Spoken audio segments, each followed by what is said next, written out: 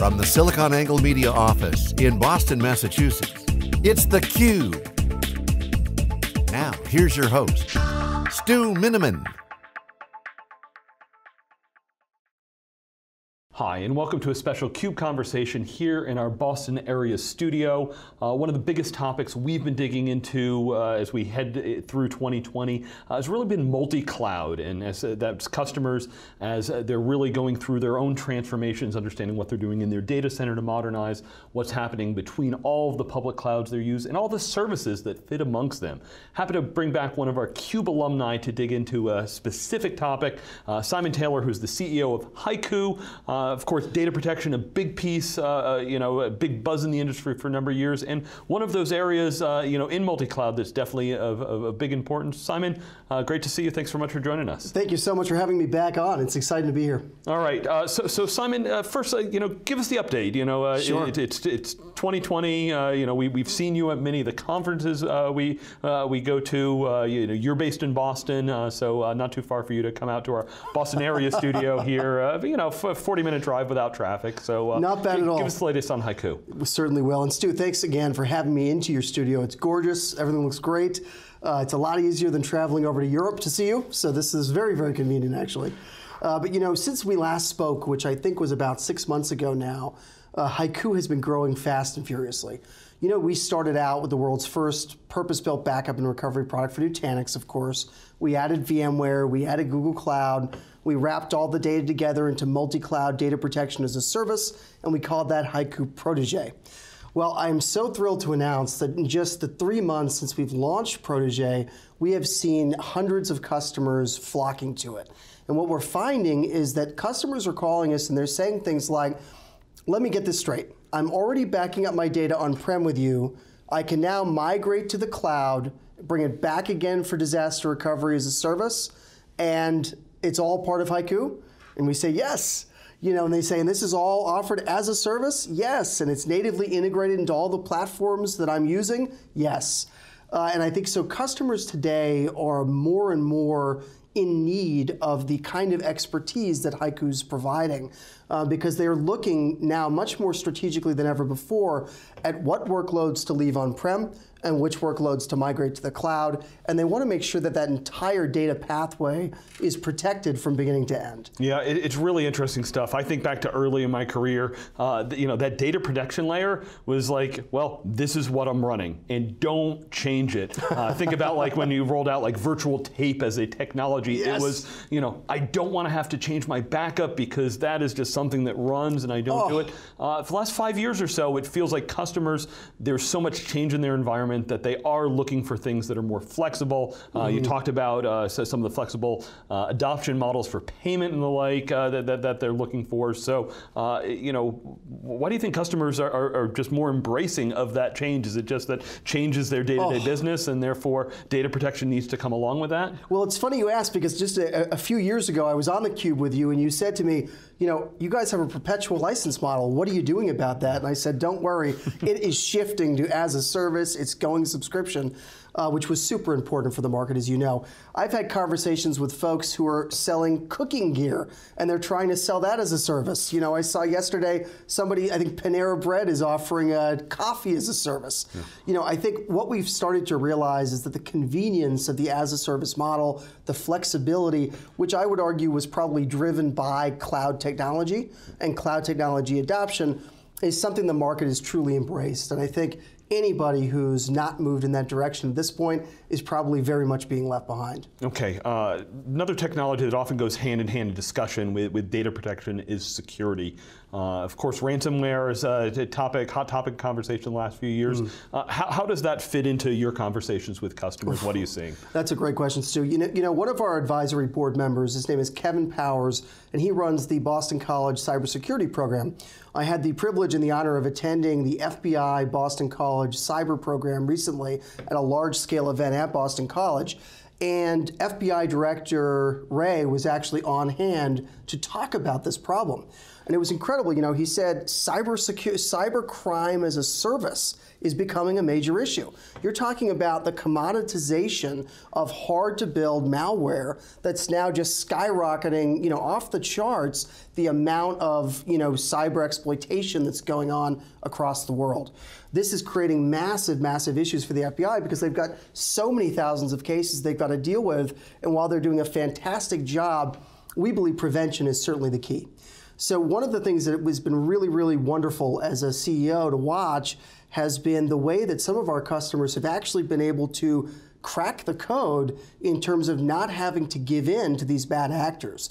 We've had actual customers who have had ransomware attacks, had millions of dollars in data literally stolen from them, and they've been told, you've got to deposit, you know, $5 million into this Bitcoin account by midnight or we're deleting the data, right? Because HYCU is Linux-based, because HYCU is not Windows Server-based, because HYCU is natively integrated into all the platforms that we support, we were able to help those customers get their data back without paying a penny. So I think that's one of those moments where you really sort of say to yourself, God, I'm glad I'm in this business. You know, we've built a product that doesn't just do what we say it's going to do, it does a heck of a lot more. And I think it's absolutely a massive problem, and data protection is really a key part of the answer. Yeah, it's great to hear the success stories there. You know, I think back to earlier days where it would be like, well, you know, what have I set up for, you know, disasters and data protection and things like that? Well, maybe I haven't thought about it, or maybe I kind of implemented it, but I've never really tested it. But there's more and more reasons why I might actually need to leverage these technologies that I've deployed, and it's nice to know that they're there. You know, it's not just an insurance thing that I've never used. Yeah, absolutely. All right.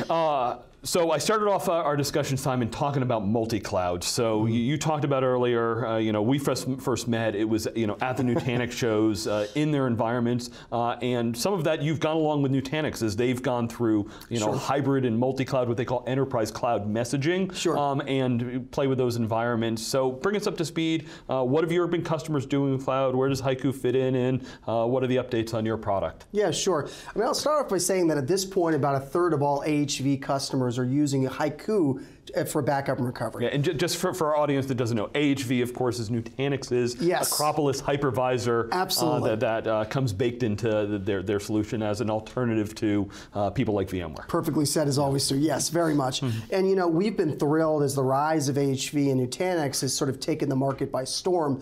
And when we started out, you know, we came on the show with 0 customers and a new product and said, we believe in HV and we think it's going to be great and we're going to back it up. And that's really, you know, paid off in spades for us, which was wonderful. But we also recognized that customers needed that VMware backup, so we built a VADP integration, and then we started going after the public cloud. So we started with Google Cloud, and we said, we're going to build the world's first purpose-built backup and recovery as a service for GCP.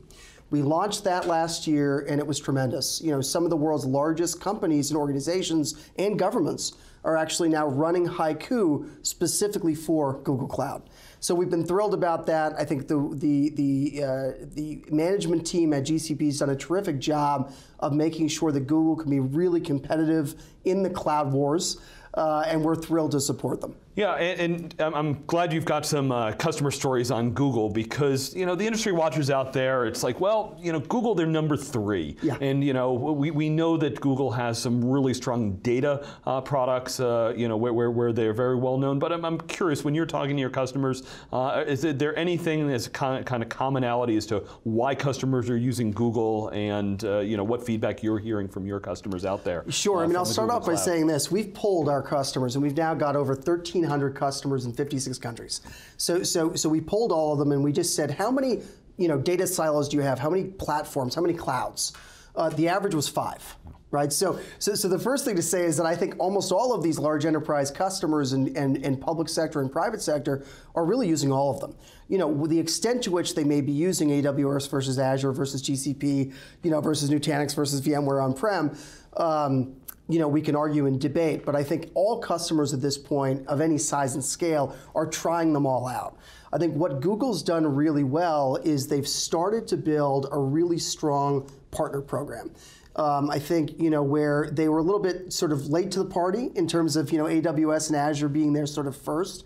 But I think what Thomas Kurian did when he came in is he sort of tripled down on sort of building out that ecosystem and saying, you know, what's really important to make cloud customers comfortable that their data is going to be as safe on Google Cloud as it was on-prem. And you know, I'm thrilled that they've elected to make data protection sort of one of the key pillars of that strategy, not just because we're a data protection company, but because I do think that that was one of the encumbrances in terms of that evolution to cloud. Yeah, absolutely. Seen a huge growth in the ecosystem around Google. The other big cloud provider that has a very strong partner ecosystem is the one when I went to the show last year, their CEO Satya Nadella talked about trust. So of course talking about Microsoft and Azure, you know, very large ecosystem there, you know, trying to emphasize maybe against others, and by the way, saw this as much of a shot against Google. Sure. You know, how do I trust Google with my data and information from the consumer side? As AWS is, I might be concerned that they might be competing against them. So how about the Microsoft relationship? It's a great question. So again, when we started on-prem, you know, with our initial purpose-built backup and recovery products, we added Google Cloud. You know, I'm now thrilled to announce that we're also going to be launching Azure Backup and Recovery. It's also native. It is purpose-built into the Azure Marketplace. All of the things that you've come to expect from HYCU Backup, the simplicity, the fact that it's SLO-based, the fact that you can actually go in and decide how many times a day you want a different recovery point, et cetera. All of those levels of configuration are now baked in to HYCU's own purpose-built backup and recovery as a service for Azure. But I think the important thing to remember about this wonderful, wonderful new addition to our portfolio is that it is a critical component of HYCU Protege. So getting back to your question from before about multi-cloud data protection and what we're seeing, you know, we call this the year of migration. Because for all of these cloud platforms, what are they really trying to do? They need to move massive amounts of data in a safe and resilient manner to the cloud. So remember, after we built out these purpose-built backup and recovery services, Azure is now one of those. We then pulled all that data together under a single pane of glass, and we called it HYCU Protege. We then said to customers, we're going to enable you to automatically migrate with the touch of a button an entire workload to the cloud and then bring it back again for disaster recovery, and we will protect the data on-prem, in the cloud, and back again. Yeah, it's interesting because when we kind of look at what's happening in the marketplace, you know, for many years there was a discussion of what's moving from the data center to the public cloud. Sure. Some things are moving back from the environment. Edge, of course, pulls things even further. Often it's, I say it's not even migration anymore, it's just mobility, because we are going to be moving things and spinning things up and building things in many more places. And it's going to change. As we started out that conversation, there's so much change going on that, so you're giving customers some optionality there so that, you know, this isn't just a one-way, you know, let's stick it on a truck or, you know, put it on this thing and get it to that environment, but I need to be able to enable some of that optionality and know what I'm doing today, but also knowing that, you know, 6 months, a year from now, we know things are going to be different, and it needs to be some of those environments. No, absolutely. We call it the 3 Ds, data assurance, data mobility, and disaster recovery. So I think the ability to not only protect your data, whether it's on-prem as it journeys to the cloud or whether it's in the cloud, the ability to actually assist the customer in the migration. And what I hear time and time again is, oh, but Azure has a tool or Google has a tool for migration. Of course they have tools for migration. You know, but I think the challenge for customers is, how do I affect that data resiliency? How do I ensure that I can move the data as a complete workload, moving an entire SAP HANA instance, for example, to the cloud, and protect it the entire time as it journeys up there, and then bring it back for the disaster recovery without professional services. Because again, you know, HYCU, it's about simplicity. We want to make sure that these customers can get the same level of readiness, the same ease of deployment that they get from their cloud vendor when they're thinking about the data protection and the migration. All right, I want to click down one layer here. We're talking about multi-cloud, you talked about simplicity. Sure. Well, Kubernetes might not be the simplest thing out there, but absolutely is a fundamental piece of the infrastructure in a multi-cloud environment. So, you know, your partners, Google with GKE, Azure with AKS, and Carbon. You know, Carbon with a K from Nutanix. You know, everyone now. You know, I say it's not about distributions. It's really every platform that you're going to use is going to have Kubernetes built into it. So, what does that mean from a data protection standpoint? Do you just plug into all of these environments? You've tested it, got customers using it? It's a great question. It comes up, as you can imagine, all the time. I think it's something that, you know, is becoming more and more ready for prime time. A lot of the major vendors are moving to it, making heavy investments in Kubernetes. We ourselves have over 100 customers that are actively using Kubernetes in one form or another and backing the data up using HYCU. So there's no question in my mind that, you know, HYCU is Kubernetes ready. I think what's really exciting for us is some of the native integrations we're working on with Google and with Nutanix. So whether it's Carbon, whether it's GKE, we want to make sure that when we work with these platforms that we mimic how the platform is supporting Kubernetes so that their customers can get the same experience from HYCU that they're getting from the platform provider itself. All right, Simon, want to give you the final word. You know, bring us inside your customers, what they're doing with multi-cloud, and where HYCU fits there here in 2020. Sure. You know, we talk about prime time. Cloud for many years has been something that I think large enterprises have talked a big game about, but have been really dipping a toe in the water with. What we've seen the last 2 years is a massive, massive at-scale migration to the largest 3 public clouds, whether that's GCP, whether that's Azure, or the other one. We're thrilled to support GCP and Azure because GCP and Azure, we believe, do provide the most value to our customers. But I think the name of the game here is not just supporting a customer in the cloud. It's understanding that every customer today, Stu, is on a journey. Whether they're on-prem, whether they're journeying to cloud, or they're in cloud, those 3 Ds, data assurance, which is our backup, data mobility, which is the automated migration, or disaster recovery readiness, that's the name of the game, and that's how HYCU wants to help. All right, Simon Taylor, always a pleasure to catch up with you. Thank you so much for the HYCU updates. Stu, thanks so much for having us on. All right, be sure to check out thecube.net for all of our inventory of the shows that we've been at, the videos we've done. You can even search on keywords in companies. I'm Stu Miniman, and thank you for watching theCUBE.